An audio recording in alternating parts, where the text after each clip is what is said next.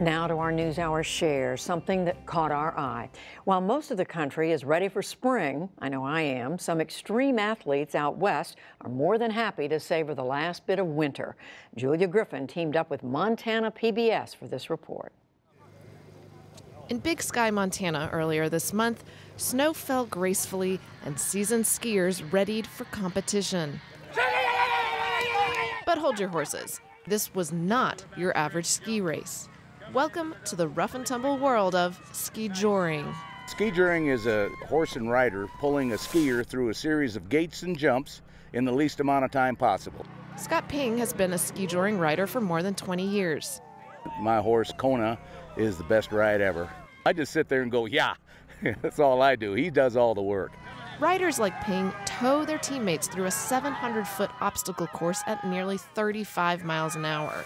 The skiers weave among slalom gates and launch from snow-packed jumps. Should they drop their rope or fail to stay upright, the team's run is disqualified. You want to go fast, but you don't want to go too fast as to where you lose your skiers. Horse lover Melissa Ostrander ran the entire Montana skijoring circuit this year.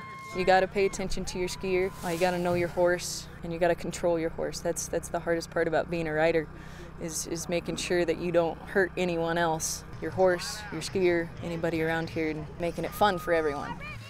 While the name may be unfamiliar, skijoring isn't new. A version of the adrenaline-filled sport was an exhibition event at the 1928 Olympics in St. Moritz, Switzerland. We're coming around to the halfway point. Today, participants of all ages and experience levels compete across the U.S. and Canada. Pete Jensen and his wife Anna are full-time ski patrollers at Big Sky Resort. They race together at skijoring events. She says couples that play together stay together, and I say anytime you can put two sports together, it's twice as fun. She likes going fast on the horse, I like going fast on skis, and it all came together really well. For the pros, bragging rights, buckles, and big bucks are up for grabs. At some competitions, prize purses can top $20,000. But for most, the camaraderie of the tight-knit sport is the biggest draw. It's basically a big family, and we come together at this event and say our howdies, get along, drink some beer, and go racing. Official skijoring competitions will return to the Rocky Mountains next December. For the PBS NewsHour, I'm Julia Griffin. The key is knowing when to let go.